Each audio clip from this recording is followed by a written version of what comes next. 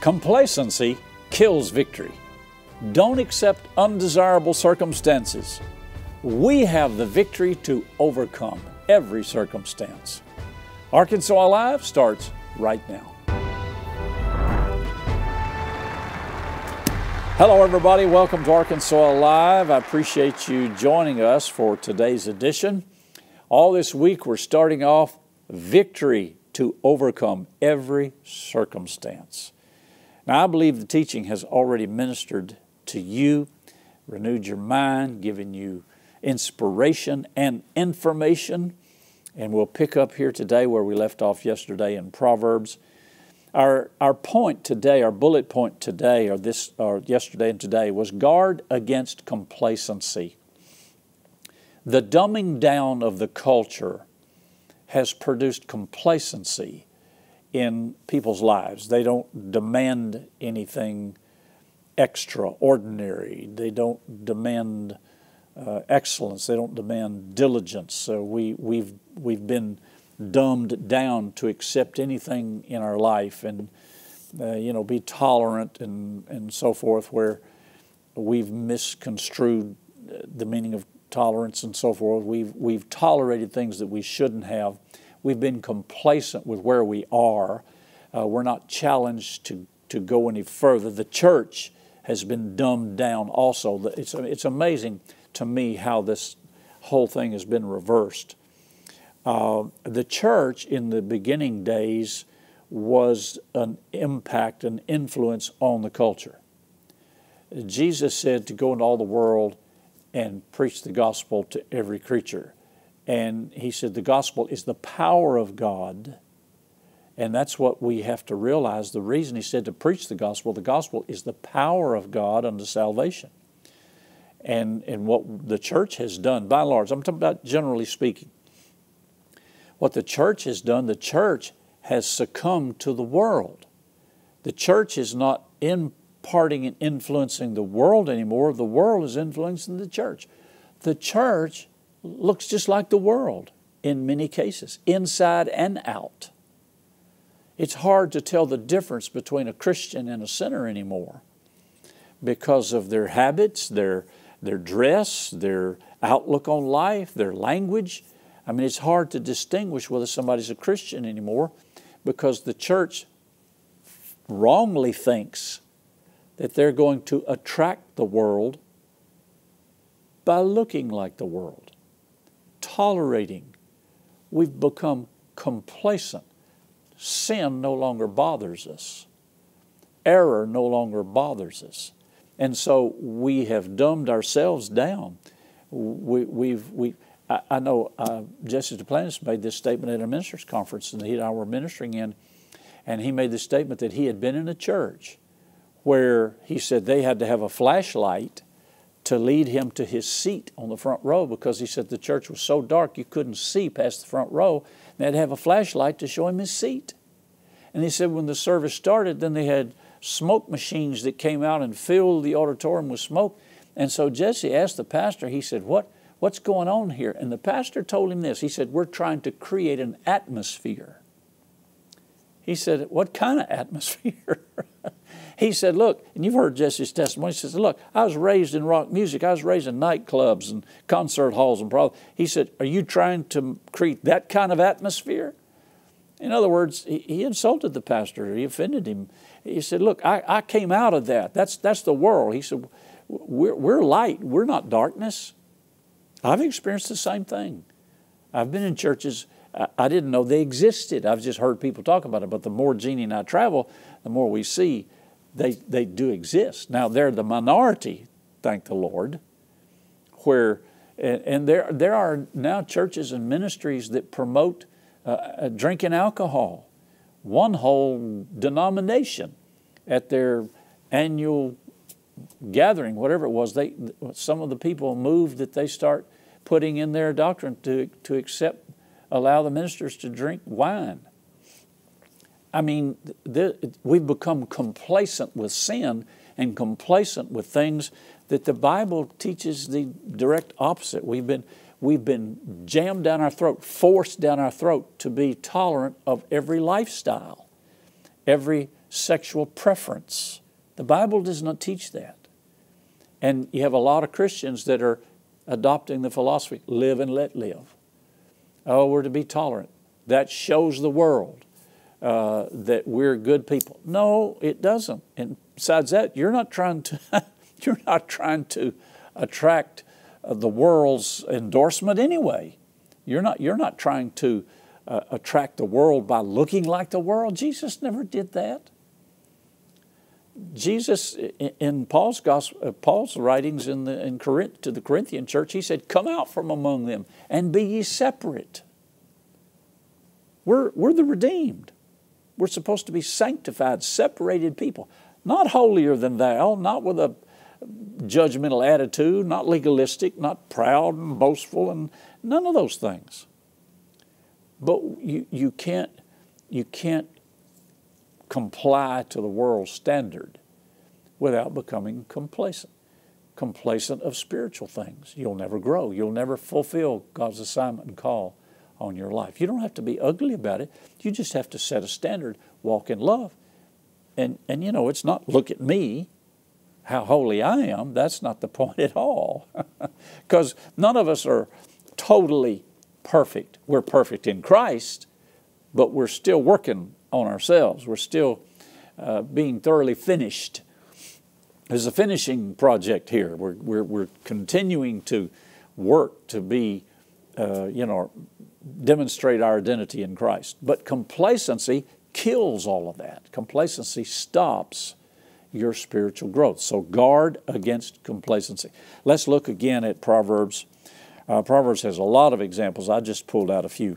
This is a good one here. Proverbs 23:17. Let not your heart envy sinners, but be thou in the fear of the Lord all the day long. For surely there is an end. Now the marginal reference says a reward. There's a reward for living in victory. There's a reward for not being complacent. There's a reward for being holy and godly. He says, and surely there is an end, a reward, and thine expectation shall not be cut off. Wow, where did that come from? I'm glad you asked. Go over to Jeremiah 29:11. Here's God. I know the thoughts that I think toward you, saith the Lord, thoughts of peace and not of evil, to give you an expected end. That word expected end refers to a reward, an end, an expectation. But complacency robs you of all of this. If you become complacent, you are not going to overcome. There's nothing to overcome when you're complacent. When you accept status quo, everything's the same. You think you're being humble, but you're really being ignorant. You don't want to grow. You don't want to become more of what God wants you. You don't want to possess more of what God wants you. You've become complacent. But notice it says there and over in Proverbs, it said that there is a reward. Go back to it again and read with me. Proverbs 23 and verse 18. For surely there is an end, a reward. Your expectation shall not be cut off. You say, well, Pastor Caldwell, I'm just really not interested in anything in this world anymore. Hey, join the club. I'm not either. This world has nothing that I want. I'm talking about the world system. The earth is the Lord's and the fullness thereof. And the earth hath He given to the sons of men. Now, I'm all for, I'm not talking tree hugger here, but I'm all for the beauty of the creation. He's given us authority over the creation to take care of it, to preserve it. I'm not talking about an environmentalist, so to speak, the way it's being presented, but I'm talking about our assignment is not this world system. So when you read this, it says, there's an end, your expectation shall not be cut off. I'm in expectation for everything that God has for me here in this earth. I live in the world system, but I'm not of the world system. I love the earth. I love the creation. There is no such person as Mother Nature, you understand. We talk about Father Christmas and Mother Earth and Mother Nature and all. There's no, those are figurative terms, but some people believe that, and they worship them. They worship the earth. You're to worship God. I remember the first time I went to Israel with Dr. Lester Summerall, and everybody, started talking about Israel, the Holy Land, and blah, blah, blah. And Brother Summerall was very blunt and open, opinionated, but very biblically correct. He said, there's no land that's holy. He said, only God is holy. And if there's any land that's holy, it's because God's been there. But people get all bent out of shape. They begin to worship the land, the traditions, the statues, the places. One funny illustration, one time we went with Brother Summerall to Israel 5 years in a row, 5 different times, and took tour groups with us. And one day, Brother Summerall had a meeting with all the tour guides. At one time, we had about 5 buses, which is really too many. But we had about 5 buses loads of people. And, sometimes the guides, and we used all Israeli guides. These are all university-trained Israeli guides. And so they knew the Bible mentally backwards and forwards, Old and New Testament. And our tour guide, we got to know him pretty well. We loved him. Jeannie treated him like a son. And his name was Nathan Amari, Nathan. And he was the son of rabbis. And Brother Summerall gathered them all together one day, and he said, now look, he said, these pilgrims have come over here to Israel, a trip of a lifetime. Most of them will only be here one time. He said, I don't want to hear any more about this could be the place, or this might be the place, or this is traditionally the place. He said, I don't want to hear any more about that. He said, if you talk about a historical site, he said, I want to hear you say, this is the place. And of course, there are different opinions, where the Christ child was born. It was either here or there. There's different opinions about these places. So the tour guides were trying to be open and honest, didn't want to make any, ultra statements, and so they were trying to give themselves a room. But Brother Summerall says, no, this is the place. So the next day we were going out to where David slew Goliath. And it's along a little creek bank, and it's nothing but round rocks, river rocks. And so Nathan runs out of the bus. He runs over to the creek, and he grabs this stone, and he holds it up to the crowd, and he says, Uppy, that's what he used to call me, Uppy. He said, Uppy, I have found the stone that slew Goliath. And of course, we all laughed. But, there's no ground that's holy unless that God was there. And it's only holy because of God. There's no holy this and holy that. And the only place in Israel where they've not built a church over it, all the holy sites, is the Sea of Galilee. And they can't do that because it's too big. But it's only holy because God was there, because Jesus was there. So, there's an expectation in this life, and there's an expectation in heaven. These rewards don't always show up here. John Osteen used to preach a message that, God don't settle up every Saturday night. There are some things that you're going to be rewarded for, and your expectation is going to come to full fruition in heaven. So everything that you're working on, your assignment, whatever you're doing, you may get rewarded in this life, you may get rewarded in the next life. But if you guard against complacency and you overcome every situation in your own life, hey, that's a big victory. When you overcome pride and prejudice and self-centeredness and learn to control your tongue, when you overcome the sins of the flesh, when you overcome those sins that beset you, as it says in Hebrews 12, when you overcome those things, that's a place to rejoice. That's a time for rejoicing. But when you overcome the circumstances that are around you, that's another place and a time to rejoice. And let me just say this, once you overcome in a particular situation, generally speaking, you won't have to overcome that again. Once you've overcome it, you've passed it, and you go on to bigger and better things. Okay, one more scripture.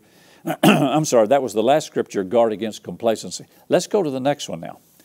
Don't accept undesirable circumstances. You say, well, these circumstances are beyond my control. No, they're not. Usually when we say that, now remember, we're talking about victory to overcome every circumstance. Well, these circumstances are beyond my control. What we mean when we say that is, you know, this circumstance is brought on by somebody else or some corporation or some rule or law. These circumstances are beyond my control. No, they're not.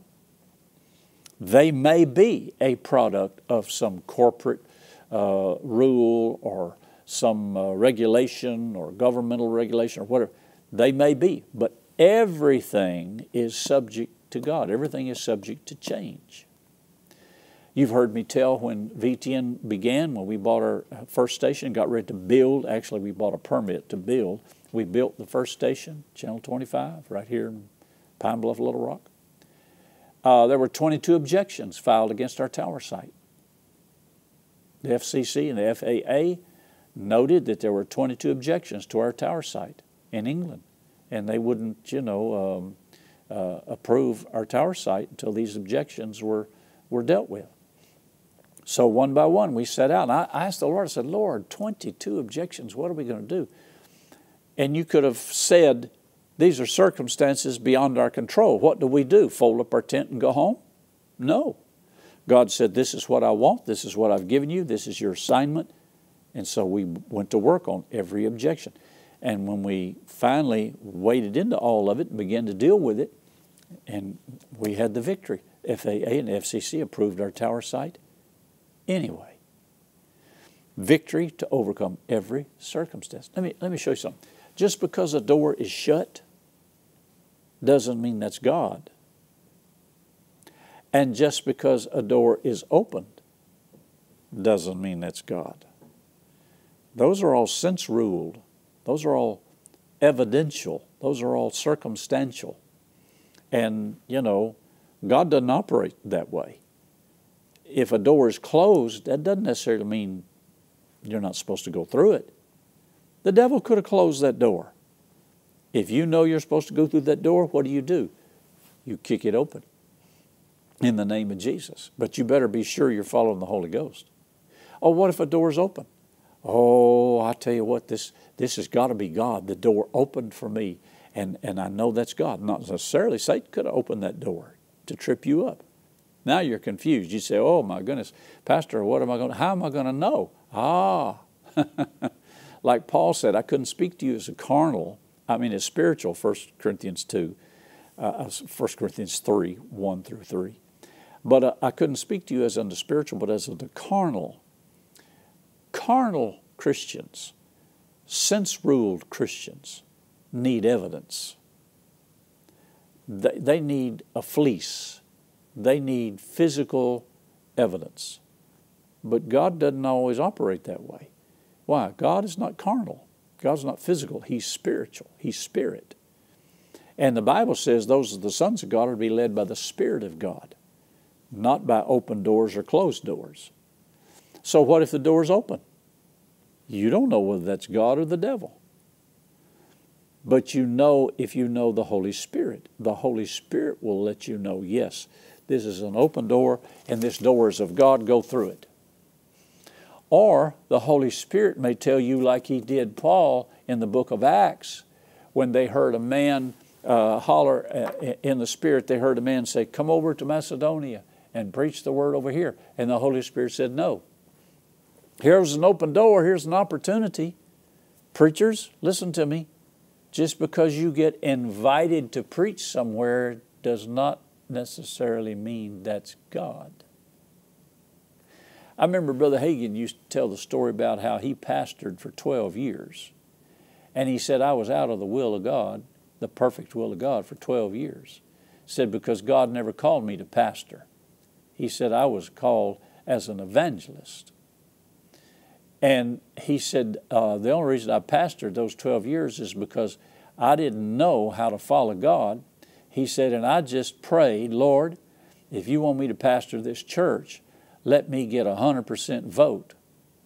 And in that day, in the 40s, in that particular denomination, when they'd call a pastor, you had to get a majority of the board or the deacons or elders, whoever was the corporate makeup of the church. And he said, let me get 100% vote. And he said, I got 100% vote. So that must have been the will of God. And he said, I found out it wasn't. Just because you get 100% vote doesn't mean it's the will of God. And he said, Brother Hagin said, he said, I missed God for 12 years. He said, I was never called to be a pastor. He said, I pastored, but I wasn't called to be a pastor. That is really important. There are a lot of people that are pastoring churches today that weren't called. They chose it as a profession. They were good at public speaking. They loved people. They supposed that this is what they wanted. Some of them chose it. But the Bible tells us that you have to be called. That's the primary prerequisite for ministry, is to be called. Not just show up, not just choose, but to be called. So, according to the Scriptures, we don't want to accept undesirable circumstances. We want to know how to be led by the Holy Spirit. And that way we'll always have the victory to overcome every situation. Whenever you are in a ministry that God's calling you to, and don't misunderstand me, I'm not talking about fivefold ministry. Every one of you watching today, if you're a believer, you have been called into the ministry of reconciliation, to reconcile people to God. Find it in 2 Corinthians 5, 17 through 21. You've been given the ministry of reconciliation. Every believer is to share the gospel, make disciples, teach and preach, lay hands on the sick. It says, whosoever believeth. These are the signs that follow those who believe. Not just the fivefold ministry in Ephesians 4, apostle, prophet, evangelist, pastor, and teacher, but every believer. So don't accept undesirable circumstances. Go with me over to 2 Corinthians chapter 4 now, and we'll look at some scriptures that deal with that statement. Don't accept undesirable circumstances. 2 Corinthians 4, 16. For which cause we faint not, but though our outward man perish, yet the inward man is renewed day by day. Even though your outward man gets tired, weary, physical demands, watch this.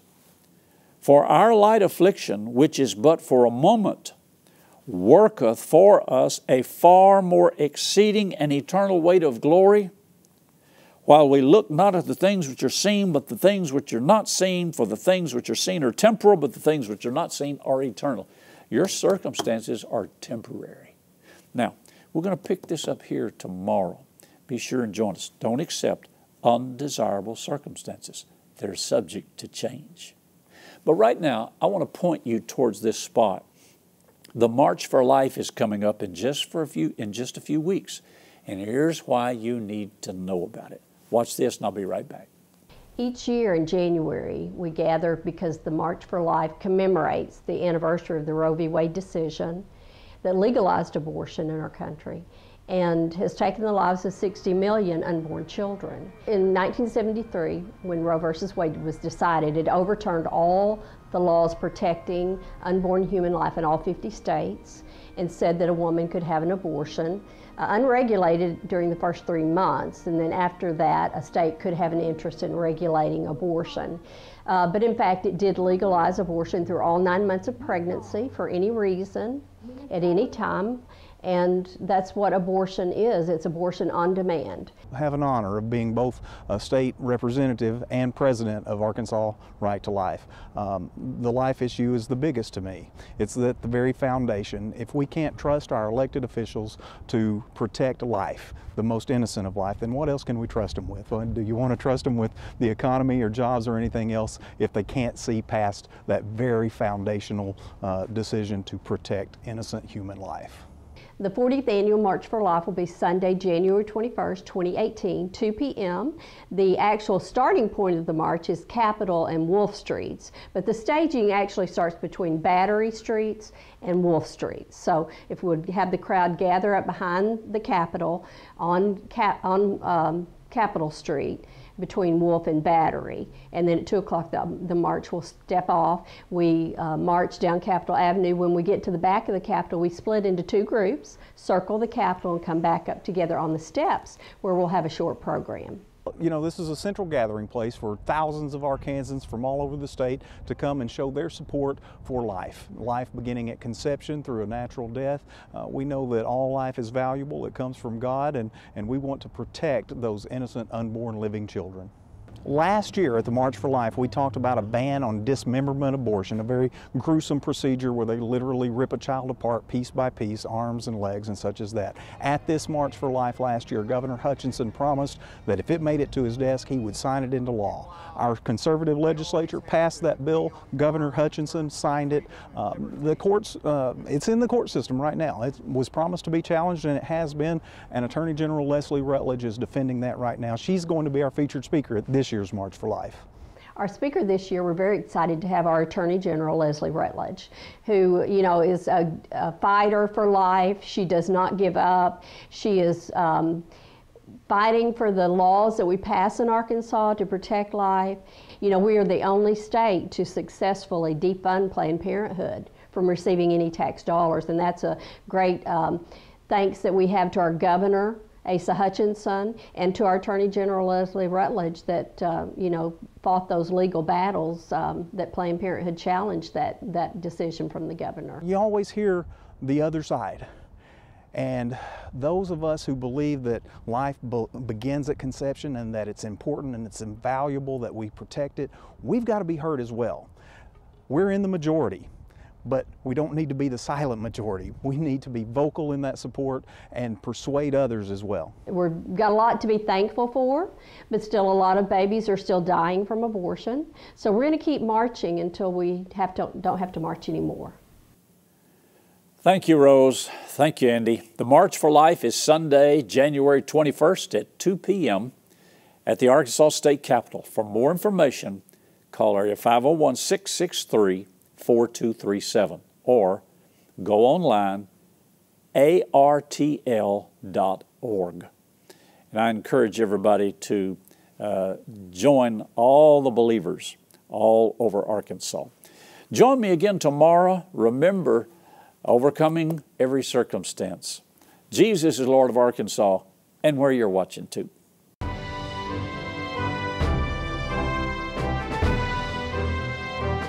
Send your questions, comments, and testimonies to Happy Caldwell at P.O. Box 26207, Little Rock, Arkansas 72221, or email happycaldwell@vtntv.com.